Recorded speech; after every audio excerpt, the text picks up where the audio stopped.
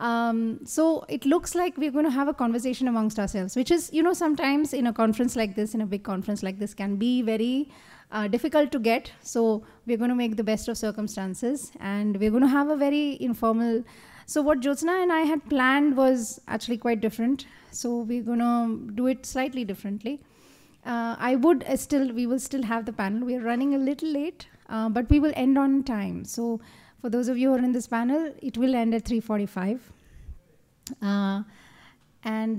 First I'd like, and so what we will do is we will have a sort of an informal conversation, and I'll try and mediate it as much as possible, although I think you're such erudite speakers, that's probably not necessary. So I'll start by inviting Avani to the stage. I just saw you. There you are. Okay. Rohit Dhankar, Srinath Reddy, Sarojini. Please come to the dais. It would be great. I think everyone would love to hear from you. And I'll try and moderate from here.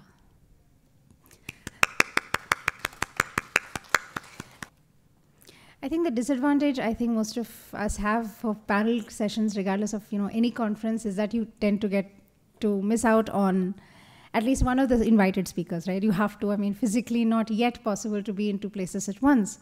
So that's one of the, I wanted to give you a sense of why we decided to have this panel, because I think for those of us who have not been, in the conversations in the other panels, it's kind of good to hear from you, especially on the themes, the specific themes that you are engaged in or you were engaged in throughout the conference, as well as in the individual parallel sessions.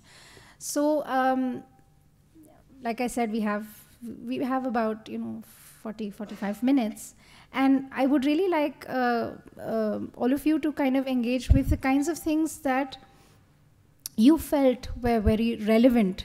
One, to the idea of institution building, institution sustenance, as well. That could be larger than, yes, we engaged with CBPS as an institution and independence, and, Aruna Roy, Shanta Sinha spoke a little bit about, and especially the panel that was in the opening plenary also spoke about, how do you start engaging with conversations around democracy, around the public, the idea of public, or the idea of independence, and how do we sort of start to unpack it, or start to, unpacking it is one aspect of it, but also how to engage with it. So my larger, the larger question that I have for each of you is, in that context, in the context of all that you've heard, in all the comments that you've seen, as well as the conversations that you've had in your parallel sessions, what would be the most significant sort of conversations that you would like, at least those assembled, to take forward or to engage with? And this is especially true for young scholars who are here. What is because I think a lot of the time we do want to, one is, what we've kind of experienced, but also the anecdote that I have is, Sandhya Menon was a feminist who passed away about 5 years ago. She said, she was talking to me, and she said a lot of the work that we did, we focused so much on the law. So this was about feminism and what kind of, and during that time, there was this whole conversation we were having about intergenerational feminism, what kind of lessons are we learning? And I was telling her, and I don't know if I convinced her, that, standing on the shoulders of giants is also, it is a responsibility, and it's a duty, and it's really useful, because if that conversation around legal aspects of the law didn't take place, then there was no way of saying, okay, the state now is held responsible for violence that is happening in private homes, because till that point, that conversation didn't happen. So yes, the battles are not yet done. We are still fighting, as Honorary said, we should fight. But I think the mandate, I guess, for this panel for you, especially in the kind of conversation that I would like to take forward, is what do you feel are the sort of agenda setting things that in your domain areas you feel is critical for young scholars to take forward, and also for us as an institution to start to engage with. Now, whether that's theoretical themes, empirical questions, anything that you feel we need to be mindful of. So thank you. And we can go with any order in Avani was very clear that she didn't want to be first. So we can start with Dr. Reddy. given we'll go this way then.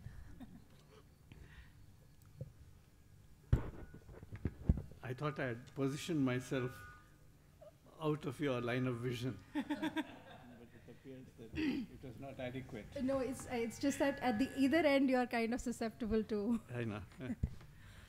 The tails of the distribution. Yes, exactly. Yes. Well, I think for me it was a learning experience. I came here to learn, to listen, learn, and leverage my own knowledge and build on that. And I think that was very useful for me. I think yesterday there was a great deal of discussion in the sessions I attended, obviously not both the parallel sessions, but the main plenary sessions, where there was clear concern about where the country is going, how academia and independent institutions of learning are getting increasingly vulnerable and therefore muted in their expression of views. And the question was whether we can afford to do that and continue to get further silenced. But I think there was also a clear-cut call in terms of knowledge being generated that we need a lot more of multidisciplinary learning to be translated effectively into multi-sectoral application. And that this requires very active engagement with, support to, and participation of the community. And therefore, it is important for academia to not only look at community as an object of study, but as a very important participant and partner in the whole job of knowledge creation, knowledge translation, implementation, and even monitoring. I think that came out fairly clearly. In terms of multidisciplinary learning and research, while I think that is something that is very eloquently subscribed to by most people, the incentives and disincentives for that were not adequately discussed, and I don't think there was an opportunity to do that. Why is it that despite wanting to do that, many institutions do not do it? Because of siloed funding streams, which are actually focused only on certain subject areas, the lack of incentives for promotion, because if you are doing a multidisciplinary research and multi-institutional research at that, how do you split the credits? How do you get the credits for academic promotion? So all of them ultimately force you into a narrow stream because you're trying to pursue your own academic career as well. So what are the kind of institutional reforms that are required for that? And that's going to be very important. I think the other element is that since this kind of multidisciplinary research requires a great deal of exploration with multiple streams of knowledge coming in, it is very important to actually build partnerships among institutions and not necessarily believe that one single institution can drive that process forward. And how do we do that? By creating an ecosystem which is not vulnerable to the ecosystem. I think that is going to be an important element that we must address. But I think what really made me very pleased that I came is not only to hear the people yesterday crying out for a change in the overall social climate so that the current stifling environment is somehow loosened, but much more importantly, the active engagement of young researchers who are displaying both their talent and commitment to pursue knowledge and to try and find areas where they can apply it best for public good. The fact that it is public good that is coming up uppermost is very clear. And it's not just merely a personal gratification, which researchers are usually accused of, but the idea of actually doing it for public good. One area we did not actually explore, even when we are talking about governance or about knowledge creation or knowledge application, is where do these public-private partnerships fit in? Currently, at the moment, what is their ethos? What is their governance structure? What are the deliverables? What are the accountability mechanisms, particularly public accountability? Those are issues we have not discussed, I think, in adequate depth, and that needs to be discussed. We believe that PPP should ideally be redefined as partnership for a public purpose. So define the public purpose, define the deliverables, and clearly delineate the accountability mechanisms. And then only we'll be able to achieve the objective, recognizing that all stakeholders in society must combine their energies for public good. But while health is recognized clearly as a market failure, we still see the market forces now encroaching much more prominently into health and other areas of public good as well. So that is where I think we must really see where independent institutions can actually generate knowledge, but also stoke public awareness as to how that can be somehow calamitous for us, but offer also well-argued alternatives. I think there was sufficient strength in what was done in this conference. Obviously, a 2-day conference or 1.5-day conference cannot achieve all those objectives, but I think every moment that I spent here was both enlightening and energizing. So thank you very much.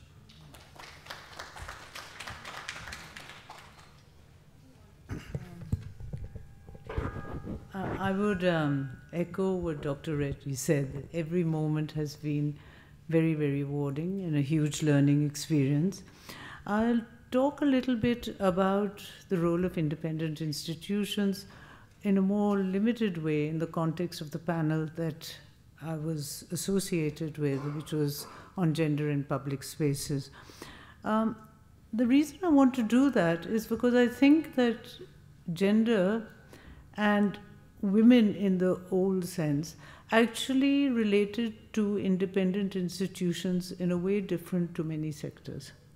The women's movement has always had a very close relationship with the nature of change in what happened to women in legislation and the effect of schemes. And this didn't start today. It started with the Mathura rape case, we have the Nirbhaya thing, we have the Justice Verma committee.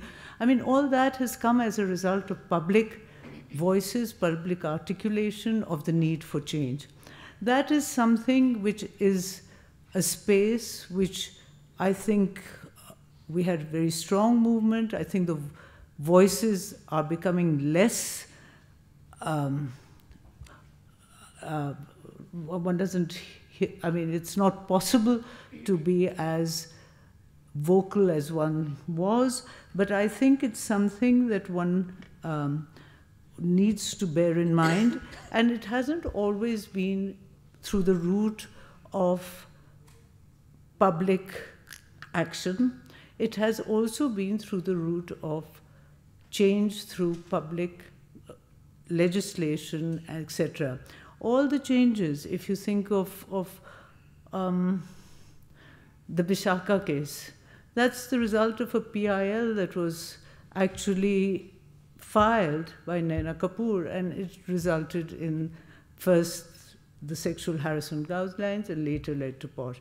So what I'm saying is that there is a role, whether it's for the judiciary, for the movement, and for NGOs, to actually bring about change. And I'm talking about it because one is the change in legislation, which is structural. But there is also a huge change, and that is also where role can be played, is being played, has been played by civil society.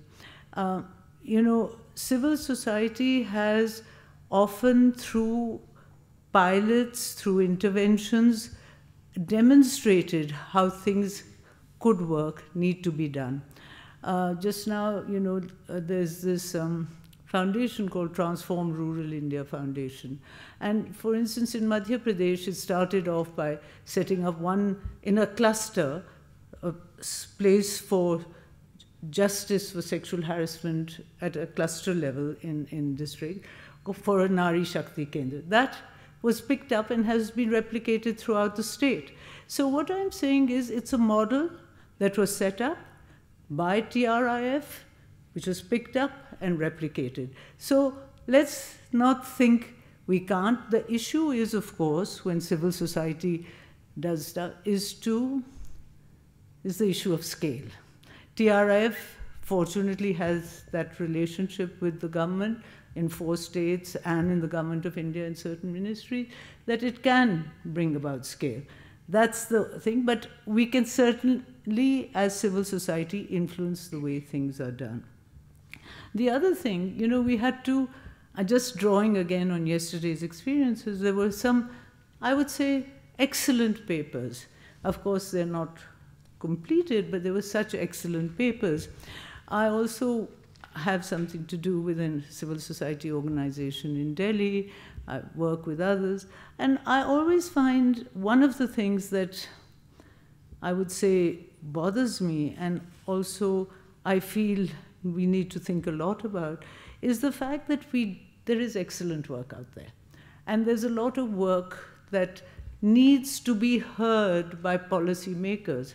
Somehow, I feel that closing of the loop is something that we are not actually very effective. I belong to a feminist policy collective. They send things to the ministry, et cetera, But I really think, and I want to go back to, the role of the media now, is I actually think that articles in the press have much more readership and actually are taken note of by whoever. It's very, very interesting. You see an article which says something about some policy in the Indian Express. The following day, you get something from a government person trying to, in a cloaked term, government person or somebody who's been put up by government. So that's being taken care of. That's being noticed. So I would say, rather than erudite journals, which, yes, they have to be also published in, but convert it into something which can be taken care of. I find now so many articles are being referred to all the time, what is, this thing from such and such newspaper, etc. So I would just say that closing the loop is really, really important. And I sometimes think, there are organizations like CBPS, ISST, coming out with excellent policy briefs. Sometimes I think maybe there should be some kind of a platform where we do very systematically dissemination of this, because there's a lot of good work. Lastly, I'll talk a little bit about the academic role. Of course, there is 2 streams. One is the fact that, honestly, in the government universities, there are they still continue, the women's studies centers. Their output has been something that is not necessarily very visible. It varies from university. But I think that's some place where one could work with and start looking at trying to make some alliance so they produce something. I would lastly just say one thing. There is the role of independent institutions, but it's amazing how within governmental structures, there are individuals who make a huge difference, whether it's in government or otherwise. And I think, especially for gender, it's very important to find out who your allies are. You will find allies there. I'm sure anybody who's worked in gender will know allies in government who have pushed an agenda, male, female. And I think that's something we need to work with, because when we are talking about policy discourse, it's amazing the kind of impact that can have. So I just feel that being able to know who those allies are is very, very important, because I can think, and I'm sure if I do, that's how change comes about. I think I'll stop there. That's enough. Thank you.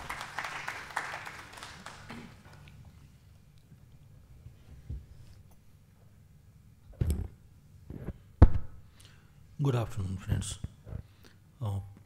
Originally, I was thinking of talking about something else, particularly highlighting my penchant with more clearly defined idea of independence.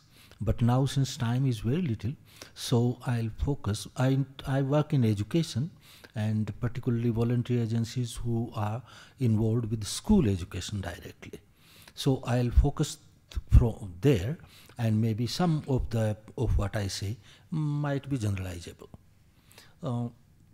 If I come directly to the role, it seems to me that about policy, critique, research, implementation, and advocacy.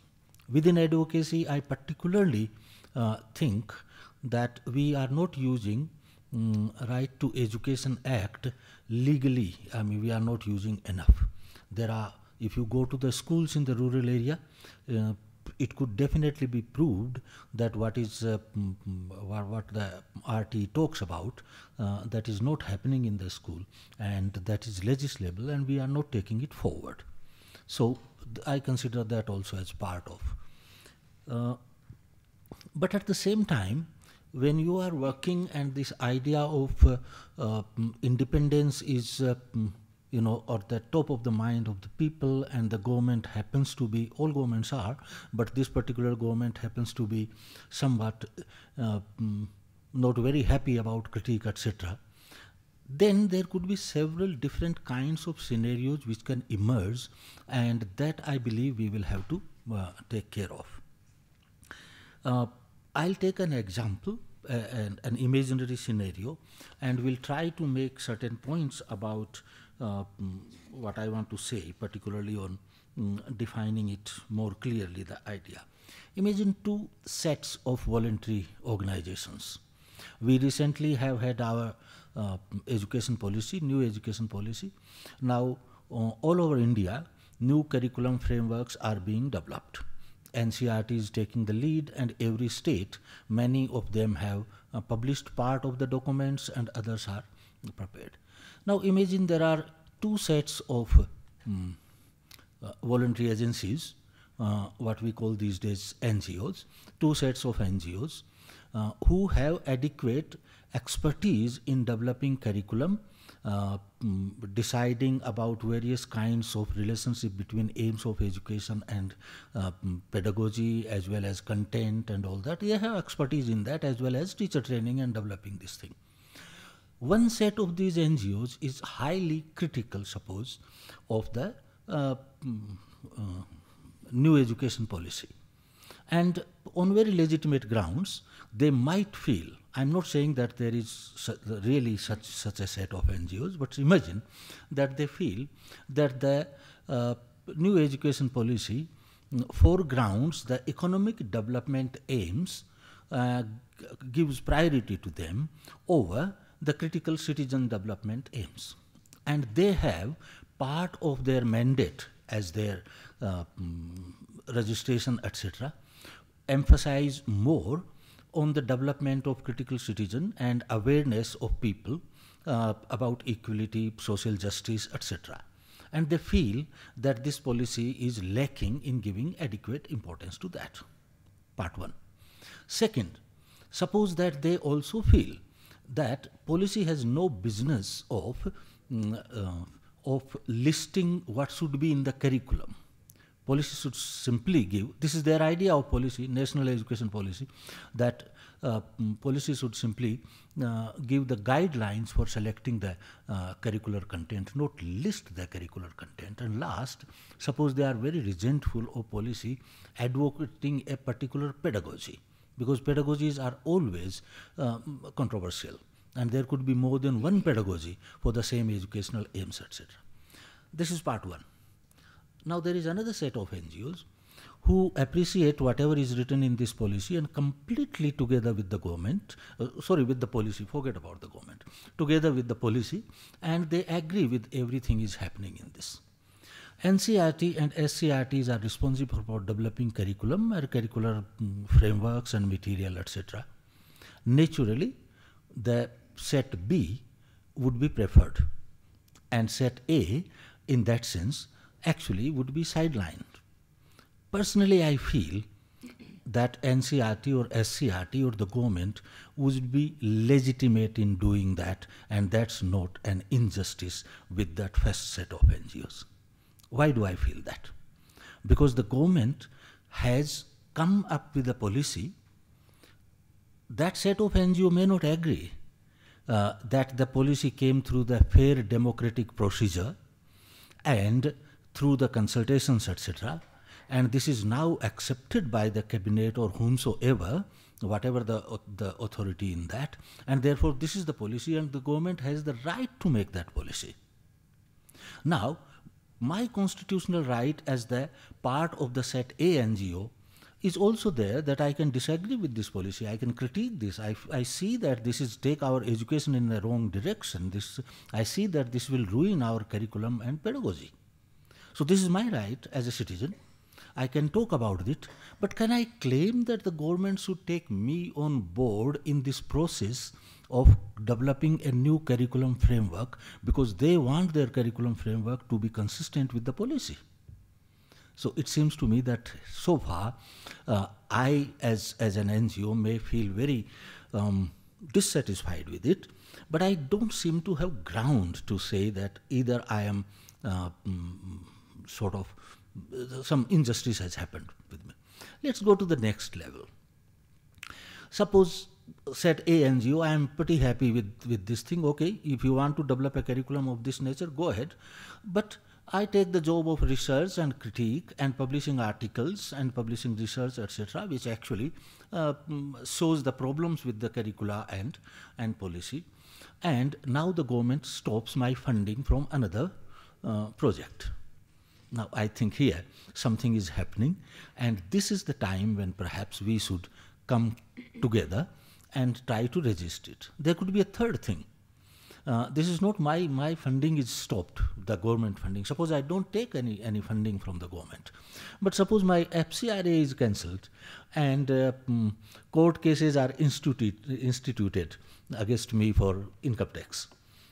Now I think the government is acting, trying to victimize this particular set of NGOs. This last thing, it seems to me that requires one more strain in thinking about independence. So far, since yesterday, we have been talking about the external pressure on the NGOs or independent bodies to guard their independence. I have been saying since yesterday, my question was also related, there is another aspect to it. Shouldn't we reflect on our own ways of functioning and whether we have a clear kind of mandate in terms of our objectives and our commitment to objective rational research and making a rational judgment? Or are we being, let me go back to my NGOs. Suppose this first set of NGOs are extremely critical of this policy, but the points they bring out to be critical about this policy were already there in 68 policy and 86 policy. Now there seems to be an issue with the independence of the NGO itself internally. Because if a certain provision is there in a policy by government A, this NGO doesn't seem to be critical of this and they accept it pretty happily. And if a similar kind of provision by the government B, it seems that now the vision and the objectivity of the NGO itself is compromised because their political agenda and direct party political agenda is taking over. So the strand I want to say is that first, we have to be true to our objectives, and second, we have to reflect on ourselves. Last thing I would say is that how can small NGOs, I mean, this organization is too big for us, how can small NGOs maintain their independence? I think there are 3 or 4 very simple things. One is as I already said, commitment to the objectives. Second is open-minded and objective inquiry and commitment to truth, which I have been saying several times.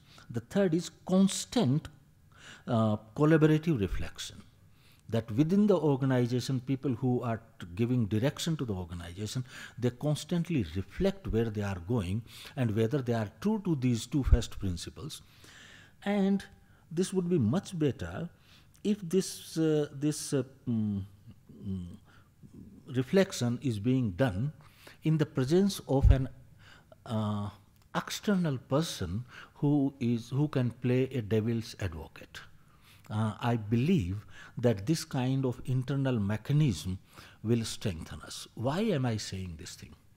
Civil society organizations will be much more credible if we are in the habit of self-reflecting and clearly remain on the objective side, and perhaps we will be much more effective in that thing.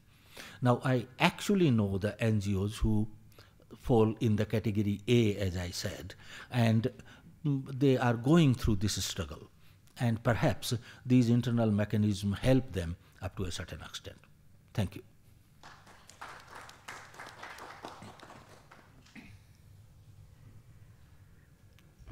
So, over the past few weeks, for obvious reasons, one question that I've personally been asking myself, and I think all of us at CPR, is what is the role, purpose, and impact of independent institutions? And I lead an initiative called Accountability Initiative. So we get asked that question a lot by everyone, saying accountability, accountability by whom, to whom, for what? And I think this conference has, again, reinforced for me the three things that I believe are a critical role that independent institutions play. So thank you so much for organizing this. I think the first role that every independent institution, particularly a lot of the research institutions and think tanks, which is what I know best, is of course the role of knowledge generation. But it's not just knowledge generation itself, because knowledge generation is done by a large number of groups. I think what's unique about the role that independent institutions can play is generating knowledge on things that may not be flavor of the day. It's important to bring to light topics that aren't getting attention. So my colleague Tanya presented some of the work on underreporting of gender-based violence. It's not a sexy topic right now. No one's really talking about it. And I think that's an important thing that institutions can do, of bringing to light things that may not be the focus of the moment of the day. And the reason that we can do that in some ways is because of, as Dr. Reddy said, the multidisciplinary nature of how many of us are designed. It requires multiple approaches, the ability to work across a range of topics. At any given moment, any country is facing a series of complex challenges. And so while it's natural that governments may prioritize certain over others, I think an important role for all of us is to bring to light those that are underreported, not as visible, but yet deeply important. The other thing that I think is really important is ground truthing. And again, what was fascinating is that so much of that came out in the discussions, even the one that we just had just before, the idea of looking at ICDS data, ground truthing that with what's happening on the ground.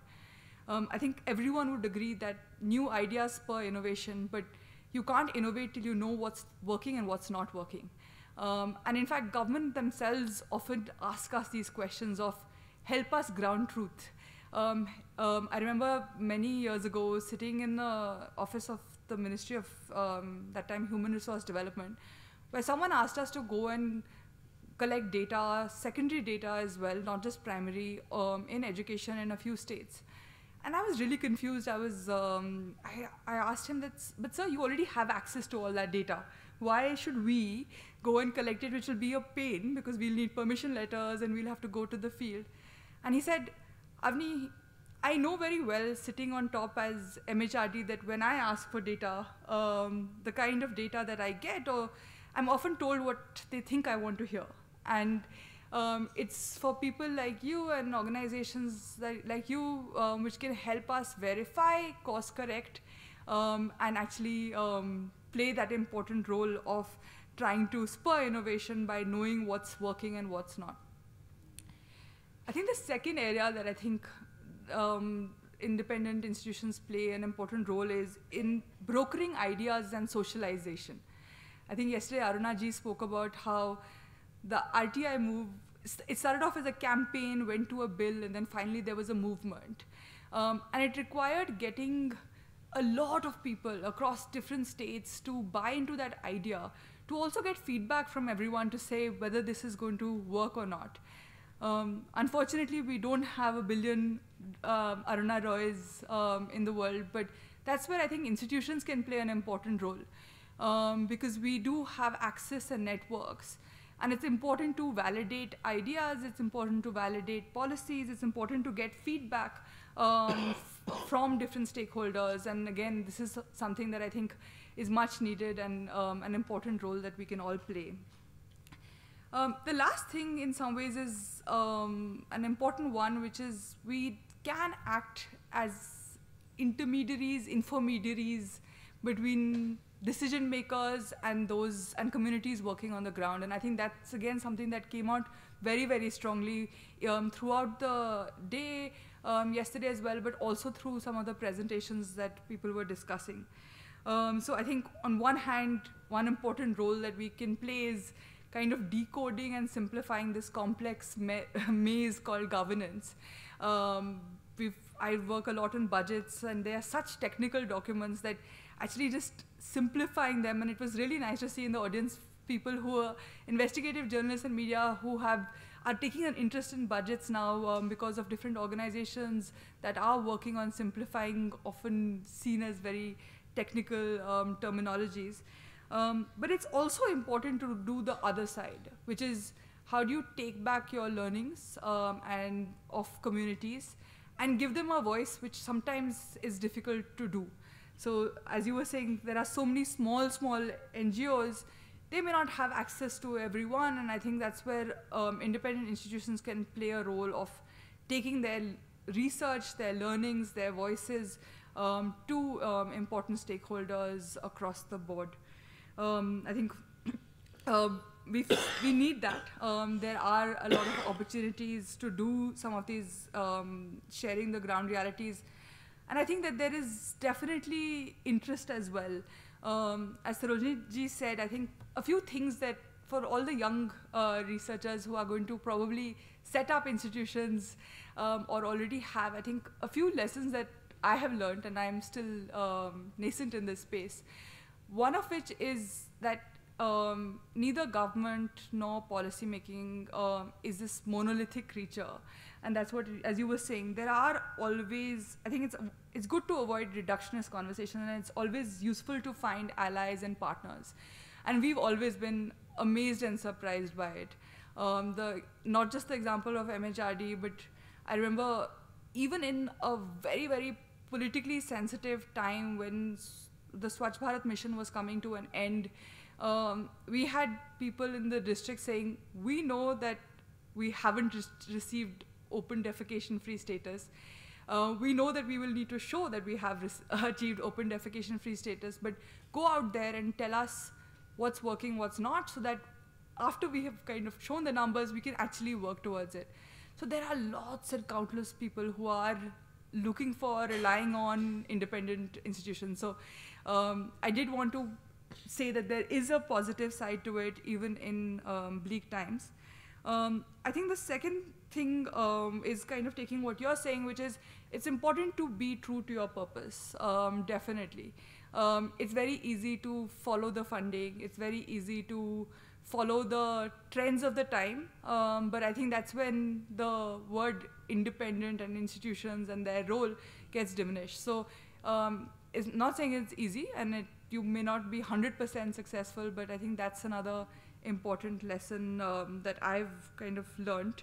And that could be by finding allies and partners as well. I also think that what amazed me when I first joined CPR is that it's important to have that when we talk about democratic values and freedom of speech and expression, it's important to inculcate them within organizations as well. So when I first joined, I remember seeing in the Indian Express op-ed pages, different faculty members within CPR saying completely contradictory things, and it was totally okay. In fact, if you see this year's reactions to the union budget, you'll see that there is complete difference of opinion, and that's totally okay. Not saying that anyone is right or wrong, it's totally from where we come from. So when I'm looking at it from a welfare perspective, I think it's not doing enough, but when someone's looking at it from a fiscal stability and macroeconomics perspective, they would think that it's a great budget. And I think having those spaces is definitely critical and important. And I think last but not the least, I think it's very easy to get caught in a trap of saying, we need solutions, we need impact. And I'm not saying that either of those things are not important, but also trust the process. It's not, I'm always hesitant to say, here is a template solution that I think will work across every geography in India, when we know for a fact that that's not true. It's the process of arriving at solutions or thinking through what the challenges are, which have equal merit and value. And so we've also been trying to focus a lot on methodology documentation, rather than saying, this is what you should do. Here are different methods of analyzing a problem and coming up with solutions. So I'll pause here. Thank you so much.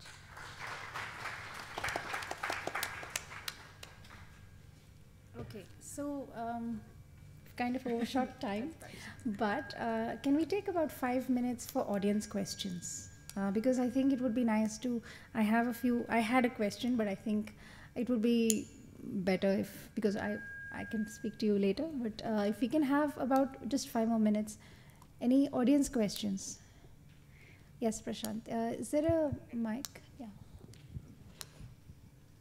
I'm actually not feeling so bad now, because there are so many of these conversations that we've had in the other panels as well about process. So I think it was kind of coming together. So I'm hoping that there is, at some point we will write this up and share it with you, because those of you who missed the other session will know that actually what the speakers kind of spoke about actually coincides a lot and has this sort of nice synthesis and symmetry, which is always useful.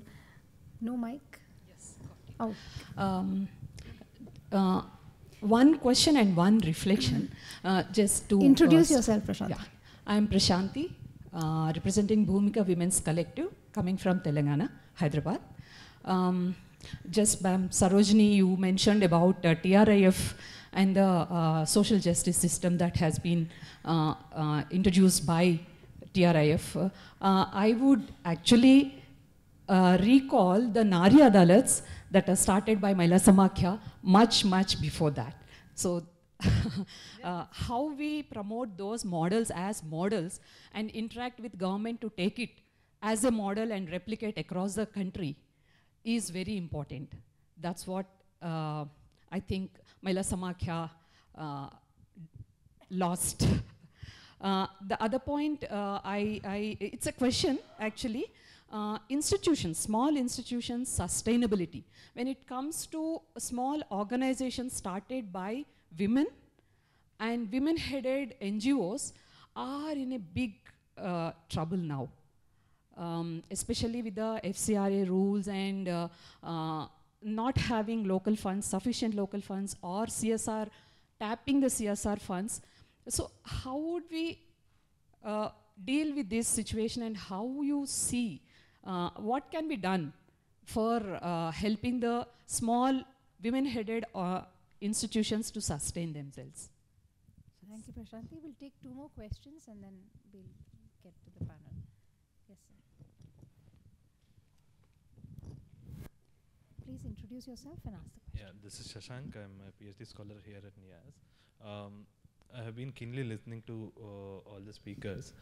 Interesting notes, but I also wanted to ask if any of them would be willing to reflect on what is the spaces captured by independent institutions in the policy domain that make it much more difficult for the civil society groups to work and push for their agendas, and what is the relationship between civil society groups, movements, public movements, people's movements, and institutions as well. Okay. One more question. Anyone else? Okay, I think the panel can respond. Anyone prefers to respond? I can No? take one question, but Sure. let others. Okay. Maybe you should take the women's question. Okay, I'll try. What you said is very true. I mean, at the moment, the space for getting finance is definitely shrinking. We know the whole regulation around FCRA has become more stringent.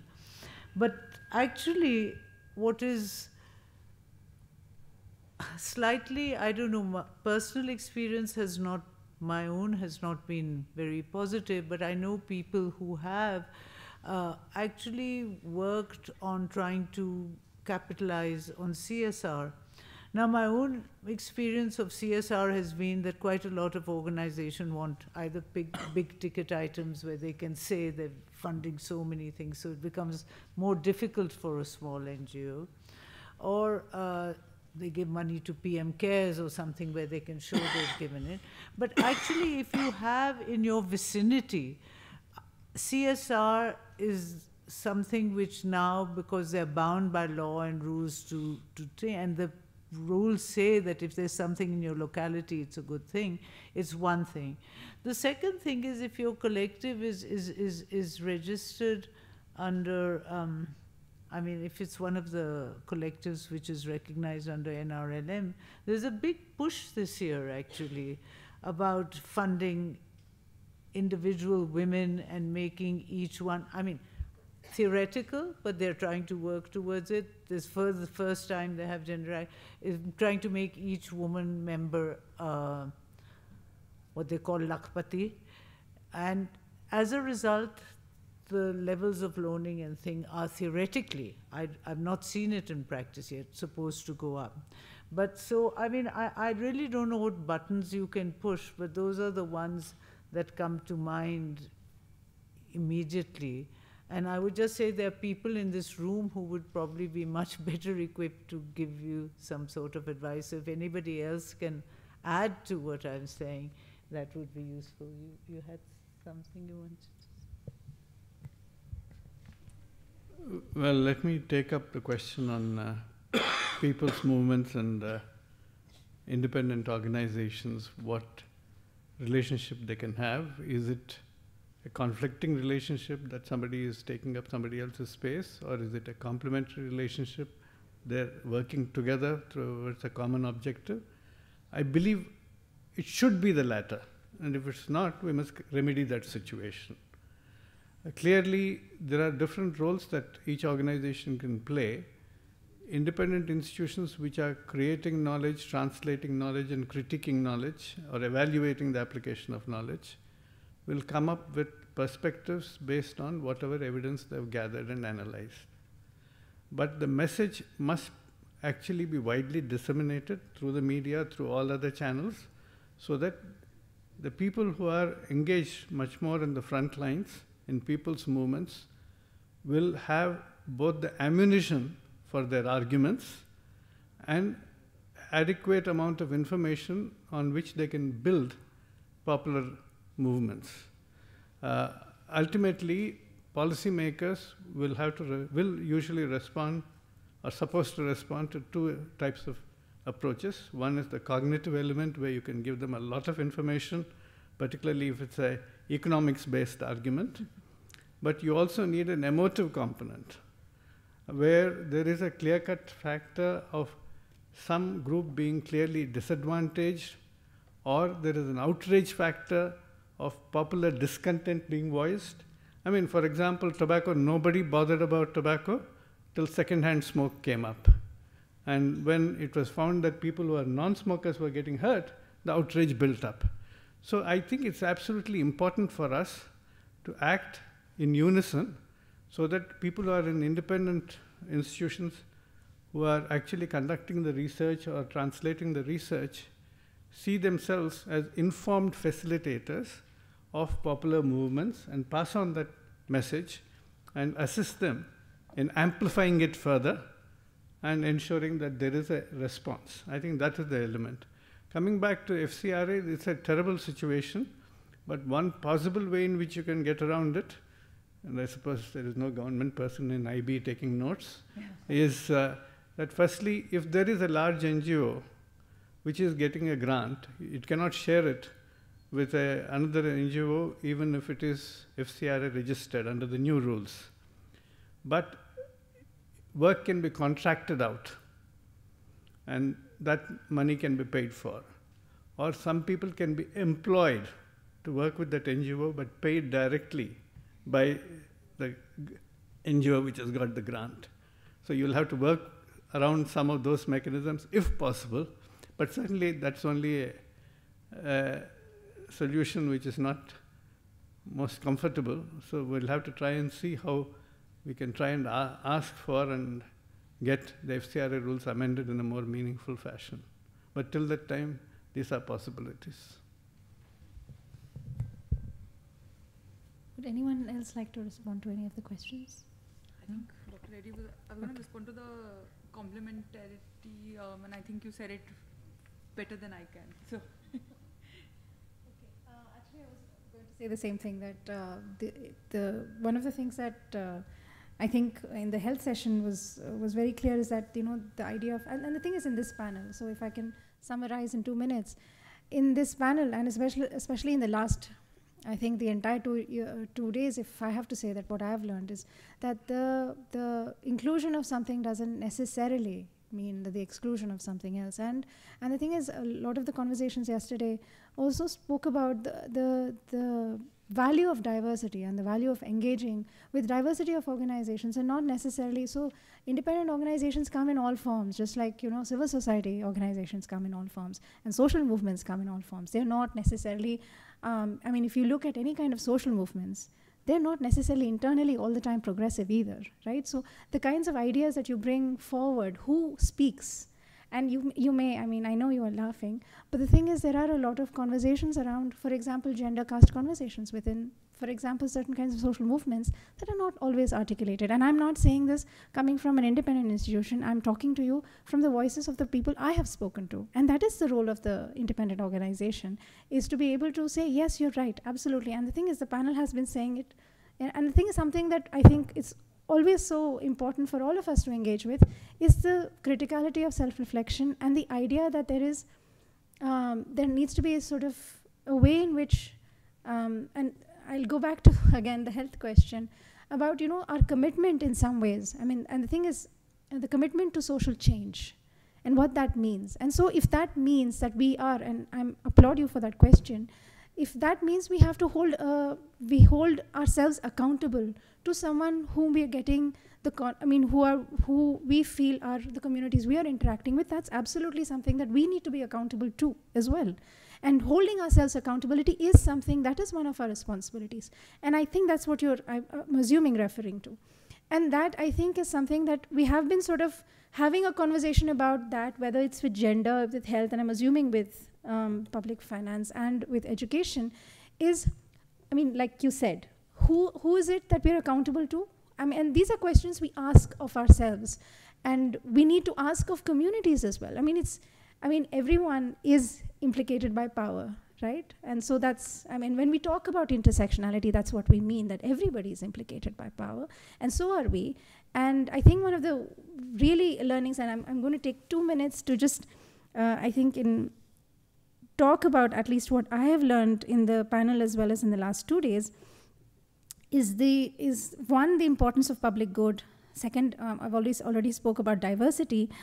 And then, of course, you know, what that also means is diversity of methods, multidisciplinarity, multiple lenses, right? So we tend to kind of focus, and one of the most amazing things about, for me at least, was that I was sitting on panels that I had, you know, very limited disciplinary lens understanding, and yet I was able to see how, you know, the way in which Professor Srinath said that the person who's experiencing lived experiences does not see it in different disciplinary lenses, right? we see it together. And in a lot of ways, if you can engage with knowledge in that form, in the way that it's very complicated and it is complex, and yet what the panel, I feel, was trying to say is that there is a clarity in that complexity. There needs to be clarity. And one of the roles of independent organizations, in collaboration with governing bodies, in collaboration with social movements, in collaboration with the other actors who are forming the social space, is to bring certain forms of clarity and voice to that complexity. Because there are multiple voices. There is no singular voice out there, and we do need to have that voice captured. The other thing that I felt was very useful is, Rohit Dhankar's conversation, and I thought of this as a Socratic method of, constantly asking why. Why does this happen? And, the reflection and the open-mindedness, and to be able to have, honestly, the courage to be answering that question as well, right? So if someone is asking that question, saying, you have to be held accountable for what you're saying, to be able to say, okay, that's something that, we will take responsibility for, but also asking questions around, Professor Srinath in his previous said, there are multiple truths out there. There isn't a one singular holistic sort of truth. And to be able to find those, as what you were saying, to diversity of truths, but maybe perhaps, nuance that a little bit and not say diversity of opinions, right? Because that constantly becomes the thing where you say, I believe this, and so therefore that could be the truth. But, there is a system, and there is a method, and there is a process to truth telling and to understanding the multiple truths that are out there. And that, I think, is what I think a lot of conversation around rigor comes around, about when multiple people are saying this, how do you cut across a lot of the noise, a lot of the conversation, and really articulate what communities want, what women want, what marginalized people want, and perhaps also cutting across government documents, because sometimes cutting through that, I have seen, I am in a budget organization, so I know exactly what you mean when you say the numbers can be very heavy, and I'm sure a lot of people who have to deal with it are smiling, but there is a sense in which we can cut through that and arrive at not perhaps simple solutions, but at least ones that might work. And I think the idea of expanding the engagement, not just with government, but with different ways of, I like the idea of ally making, right? And the very, especially in the gender session, we were talking about how do we engage with different kinds of diverse identities. And ally making seems, when I came across that word, because, you come across that you're a gender ally, which means that you may be implicated by the invisibility of privilege that is inhabited in your body and your identity, but you can still be an ally, that you can still move from your subject position to inhabit someone else's world, to be able to say, I engage, I can work with, not just I can work with you, but I can, your interests are also actually in my self-interest. And to be having that commitment also means to see public policy as a political act. And I think if Jyotsna was here, and I'm sorry I didn't announce this earlier, she's a little unwell, which is why she's also not moderating this panel, but I think she would agree with me that for us, at least at CBPS, we do see this as a public policy, as a political act. Regardless of whether that is formulating the questions, what questions to ask, what are the methods that we use, who do we engage with when we ask these questions, how do we represent, because representation is a big thing in terms of writing, how do we represent them, who do we talk to, and as Anita was pointing out in our previous session, do we take this back to our communities, or do they become part of that process of policy making? Those are questions those are political decisions, those are not necessarily. So in that sense, I think you've given us actually a lot of things to think about, and I think the last point that I'd like to say is that I think your conversations around the importance of absent actors, who is not present here, who is not part of this conversation, is also, I think it has been something that we have been conscious of, but it is something that we can continue to be very vigilant about, is who, the importance of absent actors in forming the social space, is actually quite pivotal in allowing us to understand that social space. So your conversations around space and time, that, you know, a lot of things change. You know, for example, women, when provided space and time, women, you know, have the abilities to figure out their own kind of resolutions, have the ability to understand their own social worlds with, you know, great ease. I think that's also something that we can, I mean, we can be committed to, is to give ourselves some space and time to critique, to advocate, and as we were saying, to be able to make visible that which is not right now. So I thank you for your immense contributions, not just today in this panel, but also in directing the conversations in the other panels. And thank you so much for participating in our conversation. Thank you.